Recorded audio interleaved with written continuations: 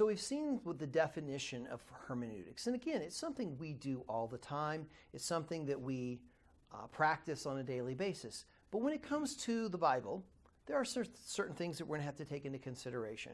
And these, again, are sort of fancy words that we use, but we do these all the time. But let me just sort of go through and help us understand related terms. You're going to see them, you'll read about them, and these are, if you will, church terms kind of thing. But it's important to understand, and this is something that we're going to kind of give you the definitions, which are the big words, and then sort of what does this really mean? So first word is hermeneutics itself. And if you think about it, I use that carpenter example. Well, think about it as your toolbox. It's your toolbox to help you determine meaning.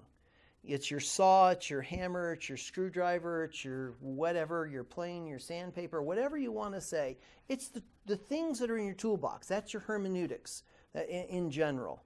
And those are the principles or the science and the art which is going to be used. These are the things that we're going to be able to use to understand. And this is going to give us the foundation of how we're going to now use them. Because hermeneutics, remember, part of the definition wasn't just understanding, right? Hermes understood what the gods were saying. But now Hermes has to now communicate that to men, right? That's how hermeneutics is. So we have to take God's word and say, great, I understand it. Now how do I communicate it? So this is some of those more related terms. The first term, though, is called exegesis. And this means to bring out of or to draw out of. And this is the process for determining meaning. We haven't got to communicating it yet, but there's a process of, okay, here's what God's word said. Now, how do I draw that meaning out to understand what he actually was saying? And that process is going to include a lot of things we're going to talk about, including bridging gaps between the writer and today. And the reality is true, pure exegesis is really done in the original languages. And we've mentioned that original languages is very important because you can go back into those languages and say, okay, here's how they wrote stuff, here's the way they emphasize things. So to draw true meaning out is really there. But that does not mean that we can't have, with good translations and some study aids and tools and things we're going to talk about, a good understanding of what God's word said. But true exegesis really is drawing meaning from the original language. So that's exegesis. So we have hermeneutics as our toolbox to help us. Exegesis is to draw the meaning out, the process of drawing it out. And now we get to exposition. And this is where kind of what Hermes' real role was. Okay, here's what God said. I now understand the meaning, so now I have to communicate it. And so exposition is the communication of the meaning. But here's something that's important. Not for the benefit of you, the person who is exegeted it. It's for the benefit or the edification of the hearer. It wouldn't do any good for Hermes to communicate from the gods and go, well, I understand what they say. Tough if you guys didn't. It doesn't profit anybody. So when we exposit, we are now saying, I'm going to take the meaning that I understand and I'm going to communicate it to its profitable and edifying to you. Talking big theologic words to a 2-year-old really isn't very good exposition, is it? Because they would not be profited or edified with it. And yet, talking as a 2-year-old to seminary students isn't going to be particularly exegetical or expositionally profitable to them either. They're not going to be edified by that.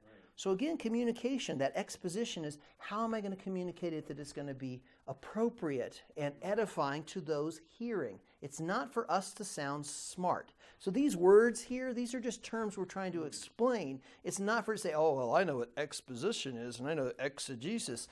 That's not the point. If that's all we're about, then we shouldn't be teaching anybody because that's not the profit or edification to those who are listening.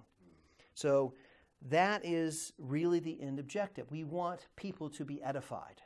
Now, there's 2 forms that, if you will, is kind of the structures of communication. And one is sort of a toolbox for preaching, and this is referred to as homiletics. And there's another structure for communication, and think about this as a toolbox for teaching, and this is called pedagogy. And you've heard of somebody being a pedagogue. Well, that means they're a teacher. Somebody who is who's giving a homily, they're preaching. you've ever heard those words used. And so what we're going to do is we're going to say, okay, I understand the meaning, I've exegeted it. Now I'm going to exposit it.